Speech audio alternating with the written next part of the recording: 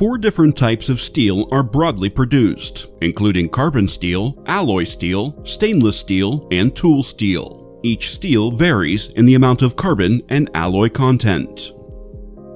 Carbon steel contains up to 1.5% carbon, along with other common elements such as manganese and silicon.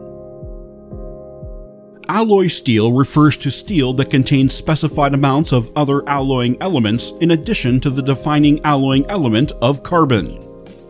Tool steel contains carbides in the matrix with a carbon content ranging between 0.5 to 1.5%. This type of steel has varying amounts of cobalt, tungsten, molybdenum, and vanadium to increase heat resistance and the durability of the steel.